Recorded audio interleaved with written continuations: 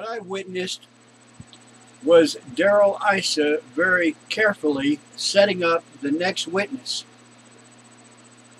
This next witness was referred to by the two people who testified today, a woman named Hoffaker and a gentleman who's recently retired from the IRS named Carter Hull.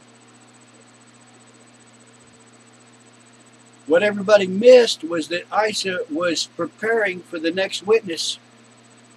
The chief counsel of the IRS, who was appointed by Barack Obama, whose specialty is tax-exempt organizations. There's no news about this. Nobody's covering it except Fox mentioned it. And their only reference to this hearing today was the spat going on between Issa and Cummings. They can't get along. It looks too partisan. That's not what I took away from watching it myself. What I saw was Bill Issa keeping the peace, being respectful, very patiently. This is his MO. This is what he always does. He's not belligerent. He's not in your face.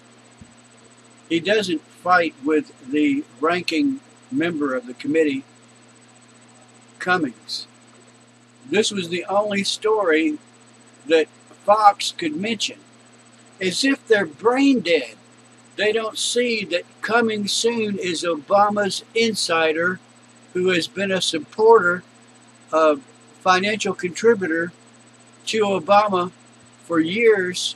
He helped the Reverend Wright get his tax-exempt status, and he was willing to do it pro bono, for free. Obama appointed him chief counsel in the IRS. He is one of two political appointees inside the IRS, and he is at the nexus of this Tea Party targeting. And his name is Wilkins, William Wilkins. Nobody got that. Nobody got that. So I guess I am your new reporter. I am the ace reporter of the world. I'm the only one who saw it.